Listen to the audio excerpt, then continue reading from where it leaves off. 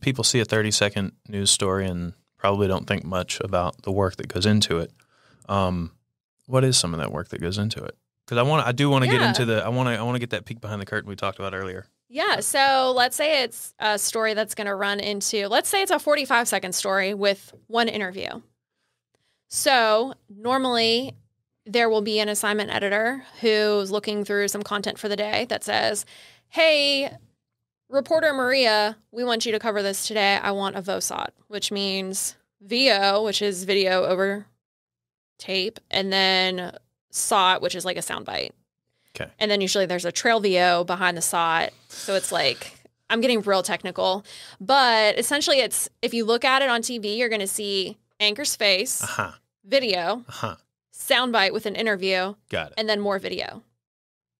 So it's called there's a lot of legwork that goes into that. Right. So the first thing is you get assigned the story, or you pitch the story as a reporter. So reporter Maria is assigned a story about adoption numbers at the Humane Society. So I'm going to say, okay, so I'm going to do some research first so I'm aware of what are the adoption numbers. Are they up? Are they down? So let's say that adoption numbers are down and they need, they can't take any more animals in because they can't get any adopted out. So reporter Maria is going to call the Humane Society and say, hey, I'm doing a story about this today. I would really like to talk to someone there if you're interested in kind of sharing, and we can get some information about what's going on and hopefully give a push to our viewers to adopt an animal.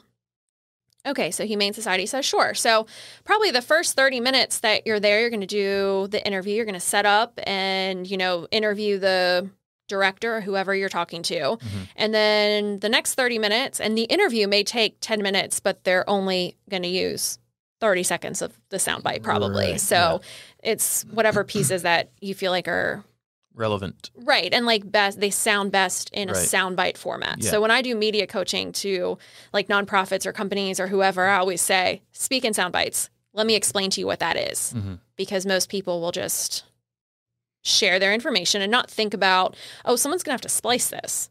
Yeah. This has to be a complete thought in 15 seconds. How do I do that? And it'll sound better if it's not spliced. Correct. Yeah. It sounds like you actually have your shit together. One full thought. Yeah. So, then the rest of the time is going to be spent getting B-roll, which is the video of the dogs, of the cats, of, people working with them or playing with them in the play yard or something. So, okay, that may take an hour and a half by the time you get there and get back. So once you go back to the station, you have to write your story. So now you're importing your footage, you're writing out the anchor intro, which is the first part, and then you have to write, okay, take VO, so I want the video to play here, and these are the 4 sentences that I'm going to put under the video, and now I'm going to lead into the soundbite. Sometimes you're going to say, okay, well, the shelter director is hoping that these trends will improve, and now we're going to hear from the shelter director. Yeah. Right.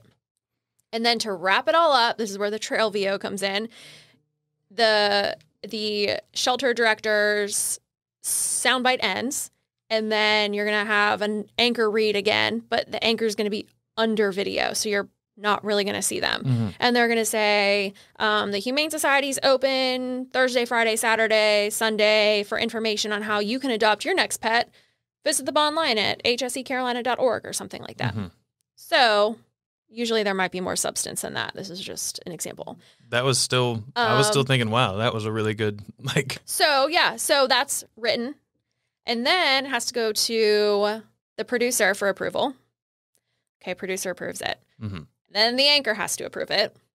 And oftentimes, an anchor might change a few words here or there to make it more readable for them. Right. There's some words that people just cannot read on air. Yeah. For the longest time, I had a very difficult time. I was just about to say that. Rural Eastern North Carolina. I can say it now, but when I moved here, it was like, rural North Carolina. Could not get the rest of the word out. Yeah. So for a long time, I would do everything I could to just avoid that word. Can we say I